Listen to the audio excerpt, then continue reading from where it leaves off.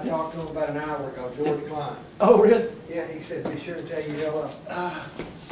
See, Scotty, Robert's got something to show you. Something I don't think you've seen in a long time. Oh, yeah, and I was going to get the darn serial numbers in my book. You haven't got your book, my book with you, have you? Not with me. I've got it at the hotel. Really? Yeah. Oh, that's all I needed. I got the serial number in it. That's what Gail said. Well, this is not what you think it is, I don't think. Oh, really? Okay. Surprise the hell out of me. Yeah. Scotty, I'd like for you to play your original L5 one more time. That's the one I hated I ever got rid of. See, it still has Jack Eubanks molded in here, the volume and M on it where Jack had it. Yeah, he took it off to Alabama somewhere, right? Uh-huh. And I bet, I would say, without even checking the serial number, this is it. Since, because Jack will know all that part of it. Yeah. Well, Gail told me where the guitar was, and the serial number is 18195. Write that down, man. 1895. Have you already got it wrote down? Yeah.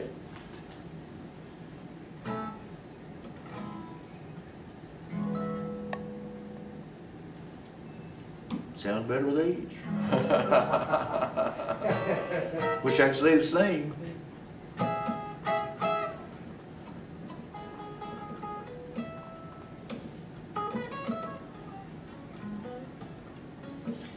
The blonde Super 400 Chips Moment, Chips, it's got yeah. that. Mhm. And all the frets have popped out, and I keep telling him to get the darn thing. He said, "No, no, they'll make the price go down." I said, "No, they can do it without. They can fix it. Without Absolutely. messing it up." Well, Jack had the instrument to 67, and then he sold it to a friend. I knew it went off to Alabama. That's what. When I was in the print shop, I asked you about this guitar, and then Gail went in the back and got the old Nashville musician's phone book and gave me Jack's number. And then a year later, he called me back when I was living in New York City, and then I went on a long 6-month trail to find it. And it was still in Alabama? Yeah. Now the last 400 that the Sunburst I got, it's down in Hard Rock in Dallas, and they got a big plaque underneath it. Elvis Presley's guitar. Oh, I know, that's a big mess up. Everybody You got knows a it's yours. $295 right beside of it, so it's mine. Yeah, that's the one you signed for us that day we came over with the Gibson guys. That was just a little signer you did for the Hard Rock then.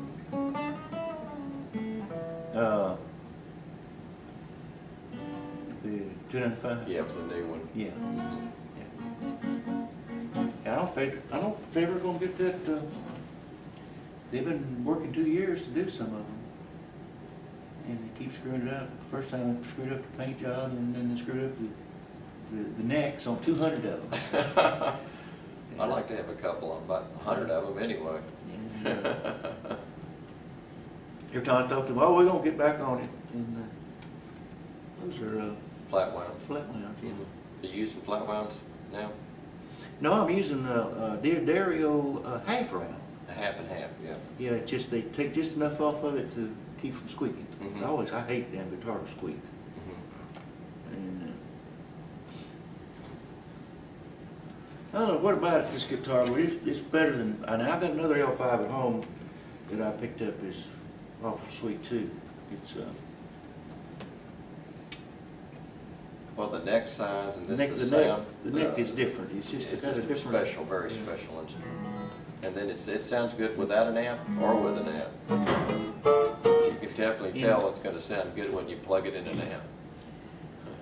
And it's the best one I ever had. And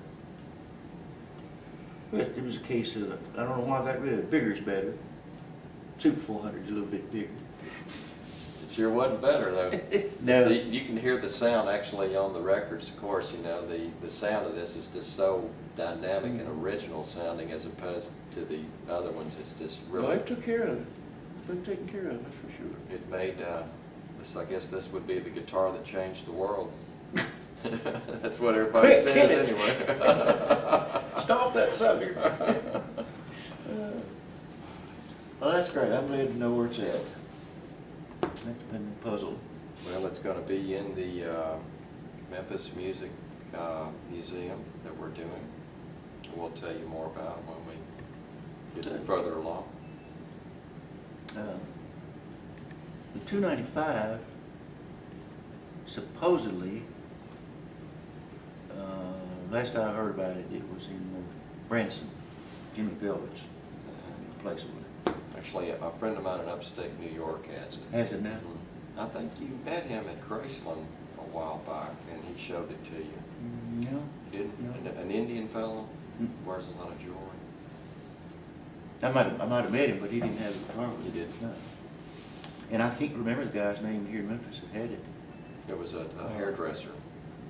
He happened to be in Ocala when I traded that in on this, Mm-hmm. on the L5. And, That's 54. yeah, right, because, in fact, Mr. Train was the first song to play on this. I know it. You sure Oh, can hear it. the too. last session we Yeah. did on Sun. And I just gotten the Ray Butts amp too with the, Yeah. with the slapback in. And, but the guy came to Nashville and brought the guitar up there and it was busted. No, it wasn't busted. Yeah, I'm taking it back. He brought it up there and authenticated it for him. And I've got a picture of it, just a snapshot sitting on the couch where I took a couple pictures of it. And in fact, the gold then started turning green on it then. Yeah. And then Jimmy brought it over there and explained the whole thing, and I signed it for him. But did have you seen it? You saw it? Was it busted across Yeah. here? Okay, that's the one. But I don't think I ever got the serial number on it. I don't believe. Everything else on Pat Rack, I keep all my paperwork on everything. Yep, me too. That's what the Capricorn philosophy is. Yeah, really. I thought it was stubborn. Yeah, it is a little bit of that too. Yeah,